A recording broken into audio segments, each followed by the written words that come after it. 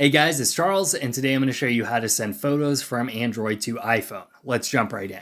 So guys, the best way to send photos from an Android phone to an iPhone, in my opinion, is always going to be to use Google Drive.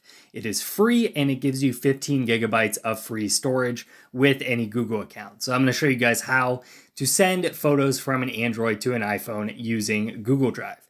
So the first thing we're going to do is open up Google Drive on our phone. Next, we're going to hit the plus sign in the bottom right and hit folder. And then we're going to name this folder Photos. And then click on the folder.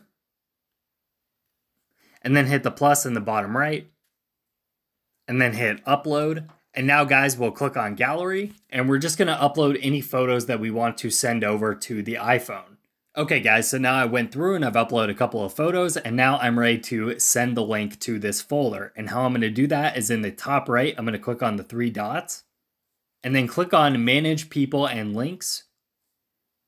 And then under Link Settings, hit Change, and then click on Restricted and click on Anyone with Link. And the reason we do this is just to make sure that anyone that gets this link can open this folder. And then we're going to go back. And then click on the top right again and hit copy link.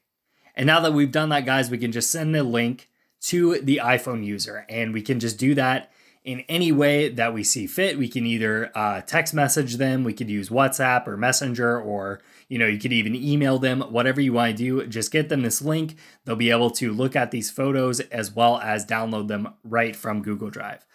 So that's how you send photos from Android to iPhone. I hope that helped you out. If it did, leave a comment in the comment section below. If you guys have any questions or any tutorials you'd like us to cover in the future on the channel, you guys can leave those suggestions in the comments below as well. Make sure to like and subscribe, and I'll see you guys next time. Bye-bye.